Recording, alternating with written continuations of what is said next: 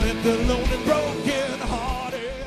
This is The Ugly Truth coming to you live. It's Tuesday, March the 15th, 2011. A few days after extreme tragedies hit Japan.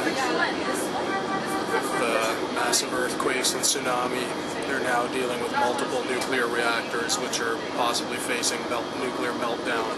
The rest of the world watches with anticipation, with concern for the Japanese people, and also worrying that the radiation may affect other parts of the world.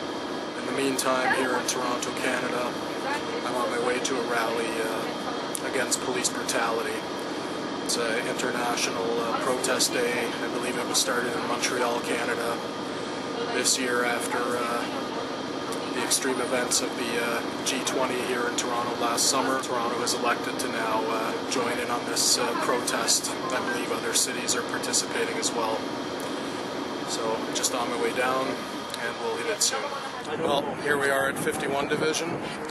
This is The Ugly Truth reporting to you live at the police brutality protest here. So as you can see, the police are here. They're out in full force. I guess they're expecting or being prepared for any trouble.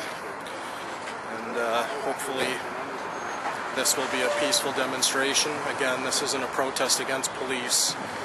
It's against police brutality and the police who abuse their authority to break the law rather than upholding the law.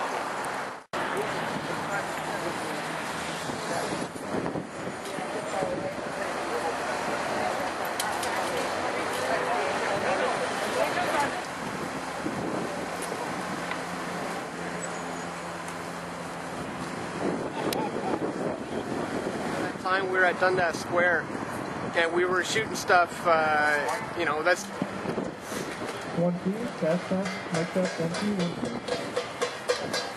1, 2. 1, 2, check. 1, 2, check, 1, 2.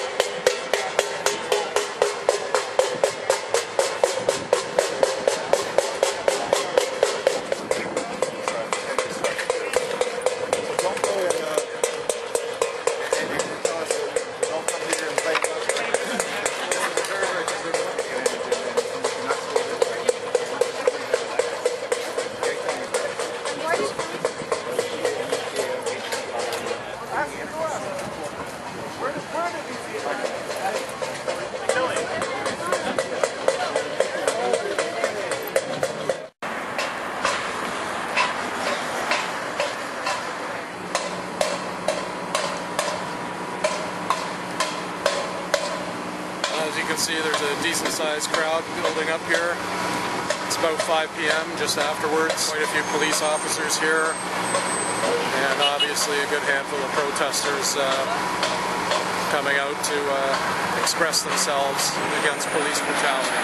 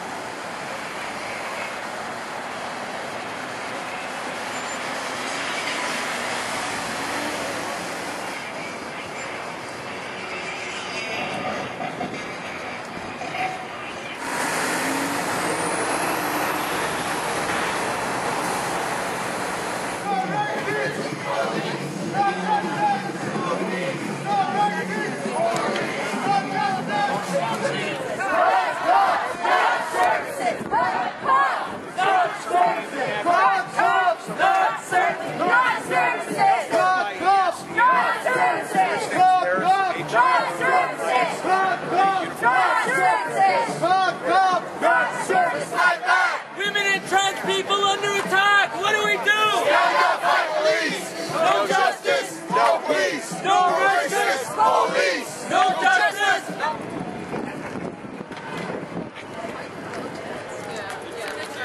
People gathering today to protest brutality that they experience against the police.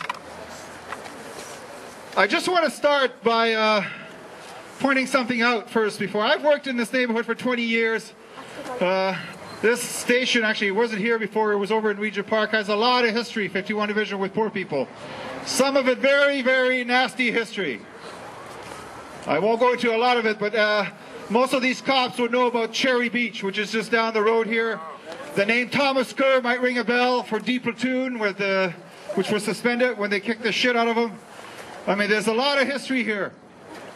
Our community up to the north here experiences target policing on a daily basis. Tavis has been here, Project 35, Project 40, community action policing, all of that.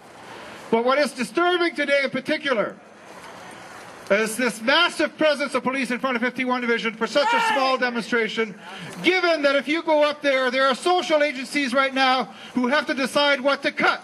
Every one of those agencies have been told that they have to cut by 5%. So my question to Rob Ford is, where is this money coming from? How is it that they can spend all this money today to protect this building here, while people starve and don't have enough food to eat and don't have enough housing to the north here? How does that happen? So we're here to talk about poverty and policing. But in the end, what people have to understand is that there is chaos in poor communities. People are having a hard time. You can't leave 600 men living at Seton House by themselves without having trouble. It's impossible. You can't leave and abandon people in parks without expecting them to have trouble. But the answer has been consistently to give us cops, more and more cops, and refusing to address the issues, which are social issues. So shame on you. But worse, we're now entering another period where the federal government is talking about major austerity cuts. They're saying they're going to make cuts everywhere. And that means that poor communities again will feel it. And the answer when the chaos happens and when people protest like today saying, you know, all we're here to say today is we want food and we want housing. Yes. Not more of these cops. That's what we're saying. That's our message today. You know, you've been having a war on drugs for 20 years. You've been beating the shit out of people in there. Stop that shit. Yes. We want you to deal with that. Hi, my name is Victoria Barnett. My name is Victoria. I'm here from the Community Solidarity Network. The Community Solidarity Network came out of the Toronto Community Mobilization Network that formed around the G20. The CSN has formed out of the TCMN to defend our comrades and allies who spoke out against the regressive policies of the G20. Yes! The G20 resulted in the largest mass arrest in Canada, which showed mainstream society that a glimpse of police violence. And this is not to exceptionalize the G20 moment, but to draw out the fact that mainstream society saw a glimpse of what marginalized communities face here on a daily basis. What we continue to see now is a larger and more aggressive police presence, both in communities and at meetings or events that occur where people speak out against the police or speak out against banks and corporations or question their purpose in the first place. Sure. The ongoing resistance to policing exists because we will not stand for the harassment, the violence, the intimidation, and the brutality that is perpetrated by the police. We gather today not just to expose the reality of repressive policing in targeted communities across the city, but to convey a message to them, to the police, who are all around us right now, that we have the will and the capacity to resist, and that we will continue to do so. Our next speaker is Harrison from the Red Power United. Harrison, are you here? All right, I'm here today to speak out. Last year I was involved in the G20. I was the leader of the Native Resistance for Red Power United. We called for blockades on the highway. I was threatened by CSIS, the Canadian Security Intelligence Services. I had to deal with the OPP, the Toronto City Police, the RCMP, and everybody else, just like this guy here, right? So you know what? Last night, I spoke out, and I said stuff that the cops didn't like. You know, last month my friend Chris was killed by the Toronto City Police. He was fucking beaten down. He was beaten down. Bullshit! He got charged, got arrested, he went to jail for the weekend. He came out on Monday. Tuesday morning his girlfriend woke him up and he was dead in bed because of what happened from that beating the police gave him. Last night I was on my way home back to where I stay, and I got stopped by the police. I was with my friends.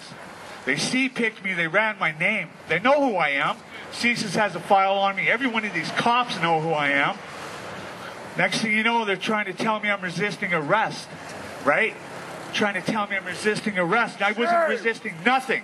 They kicked the shit out of me. I spent the night in the hospital. They're telling me I speak too much, I talk too much, you know? And look at me today. You know, I'm supposed to be in the hospital right now getting my face fixed, but I don't give a fuck about that because it's more important that I come out here and speak out against these guys.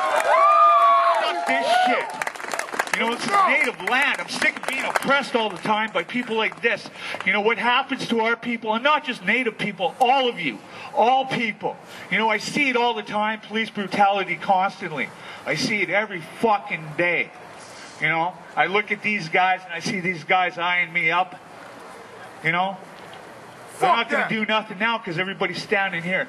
But I'm standing here, and I'm standing up, and I'm fighting back, and I'm not afraid. My name's Yogi Acharya. I'm with the migrant justice group No One Is Illegal. And I guess I just want to say 3 stories. One is a couple days ago, I was in Crescent Town, which is a predominantly Bangladeshi neighborhood, the South Asian neighborhood, marginalized economically on the east end of Toronto, right at the border of Toronto and Scarborough. They were having a community safety meeting.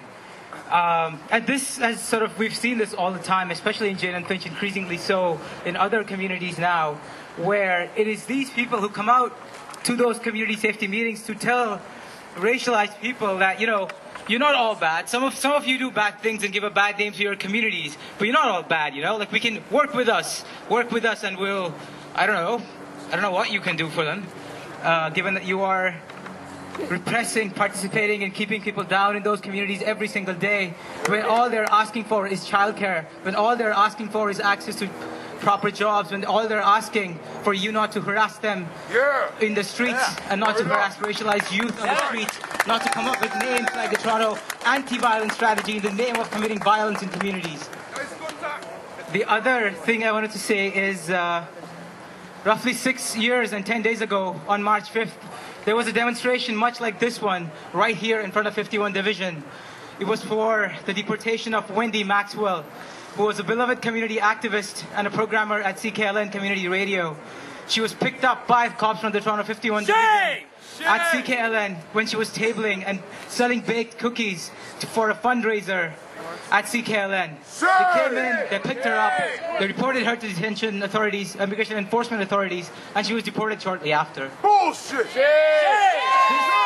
This collusion between the police and immigration enforcement is not new. It has gone on for a very long time, and it goes on today. Just on December 24th, a lot of us were out in Parkdale, where 18-year-old Daniel Garcia, an 18-year-old student from Mexico, was racially profiled on the streets when he was crossing at King and Jameson. Shame! He was racially profiled, he was ID'd, and then he was handed over to immigration enforcement. He was deported on January 1st, 2011.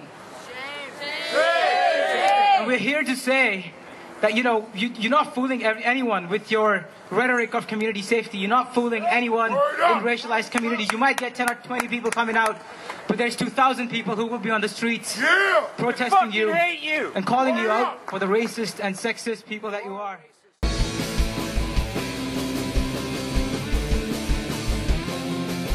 It's too bad.